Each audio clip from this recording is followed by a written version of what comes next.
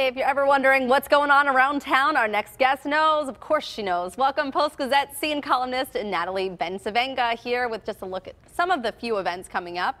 And it's such a busy month. I know that you're so busy always, but we love having Natalie here. And Natalie, I hear that your grandmother also watches you. Okay, literally, she's just probably so excited right now. I can't even. Hi, Graham. Are you saying, hi, Grandma? Nice to see you. I just won, like, Best Grandchild of the Year award. So see, you're covered. I'm good. You're good. Well, I'm glad to know that she's watching. So you really do have a busy month. Yes.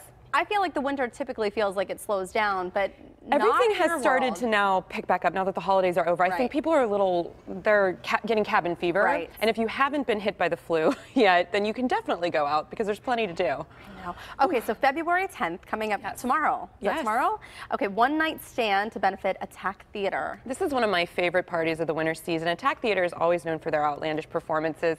It's a really exciting time for them as well. And so what I love about this event is that you can room hop. They have VIP hotel parties. So you can go into the different rooms and everybody's got like a different decor going. It's all very fun. And this is at the Ace Hotel? Yes, which is one of my favorite spaces too in the city. And then everybody heads down to the gymnasium and it's a crystal chic attire they're asking for this year. I don't know if that ties in with like your fourth year or third year event for when you do, like if it has anything to do with the number. But point being, wear something blingy. Very cool. That'll be fun. Fun for you, too. Oh, yeah. And on February 13th, the Epilepsy Foundation of Western Pennsylvania has their Mardi Gras party. Yeah, this one's really fun. This is at the Westin downtown, and it's a huge party. And they basically transform the space into Bourbon Street with the big band and everything. And they'll have a big candy bar, and then you walk into the ballroom, and it's just over-the-top, beautiful decor. It's a sit-down dinner, dancing. It's a very elegant gala, but it's super fun, and you can really dress the part. Well, also, speaking of dressing the part, this is one of my fun events. We were talking about this just a minute ago. Okay, so February 16th coming up. We actually talked with Andy Masick earlier this week from the Heinz History Center about this. Talking about Uncorked. Yes, History Uncorked. They are doing a Roaring 20s event this year, and it's going to actually be the opening celebration for the American spirits, the rise and fall of Prohibition.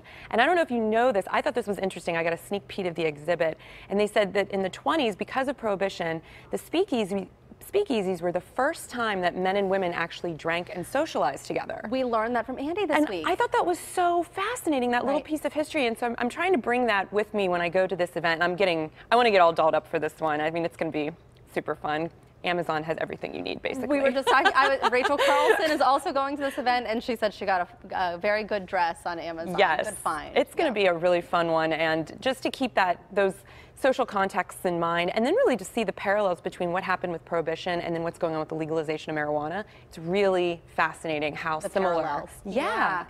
It's very relevant. And only because I've been to this event, I know how cool it is. They open up the Heinz History Center, so you get to explore the floors. All There's 5 music, floors. Food. And there's going to be about 1,500 people. This will sell out, so get your tickets if you want to go to this sooner than later. Okay, so not long after that, the Penguins Foundation is hosting their Night of Assist charity gala. Yes, and this is going to be at the PPG Paints Arena. This is a new event. So they used to do something called Skates and Breaks or something. I can't remember the name, but it was basically a nice event where the team would actually serve people on the stage on the ice. But this year they're doing a carnival-themed event, which I think is exciting. I love it when organizations, Penguins Foundation, when they change up events and really bring something new to the space. So there's going to be a carnival, there's going to be performers. I'm hoping aerialists, because that's like my thing. I love watching them. I aspire to be one. And although never be able to do anything never. Like that, Tried to do that once, and that was a no-go. But it's going to be quite an event, and for a great cause as well. And you'll get to see all the players too. Okay, so and then just the next night, because of course you never get to slow down. The annual Dapper Dan Dinner and Sports Auction. Yes, they are actually in their 82nd year of this event, and it's going to be at the David L. Lawrence Convention Center downtown. And this is a moment where you can actually meet sports legends. You'll always see people like Franco Harris just meandering on by, and they're actually going to be honoring Sidney Crosby this year as well. So it's a big event, and there's going to be a beautiful banquet. It's just a wonderful night, and it supports great charities as well. Okay, and then on February 24th, here's another great event, and this is the OCA Lunar New Year Banquet and Fundraiser. Literally hollow out a leg for this one because There's so much food at this. Really? Oh, and it's all amazing. Chinese cuisine. I mean, it's like 20 courses. It never ends. It's fabulous.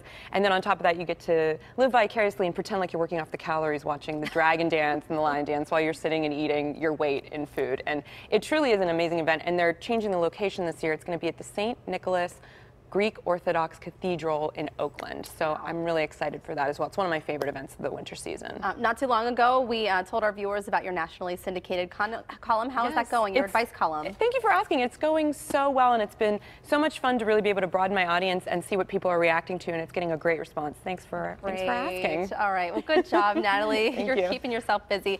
And Trying. for more on what's happening around town, you can follow Natalie in the Post-Gazette Scene column, as well as online for her video series, Setting the Scene. You'll also find her here with us on PTL with a look at what's coming up each month. Thank you, Natalie, as always.